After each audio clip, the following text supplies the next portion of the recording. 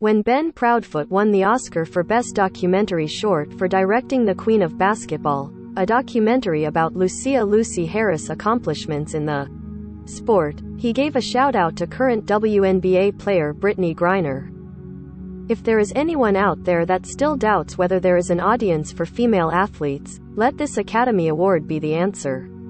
Lucy Harris is not here tonight because she passed away before this film was nominated.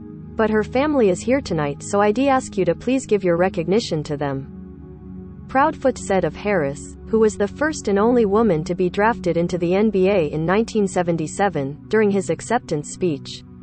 And one last thing. President Biden, bring Brittney Griner home. Thank you. Long live the Queen. Griner, a two-time Olympic gold medalist and player for the Phoenix Mercury, was arrested on allegations of smuggling narcotics at a Moscow airport on Feb. 17, according to Russian authorities and CNN. An official from the U.S. Embassy in Moscow told CNN that Griner, an openly queer black woman, which are two identities marginalized in Russia, is currently in good condition. She faces up to a decade in prison in Russia.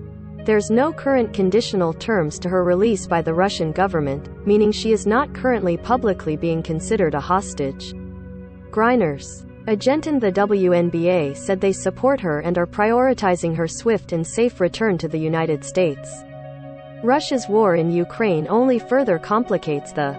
Meanwhile, U.S. Secretary of State Antony Blinken said, "There's only so much I can say given the privacy considerations at this point.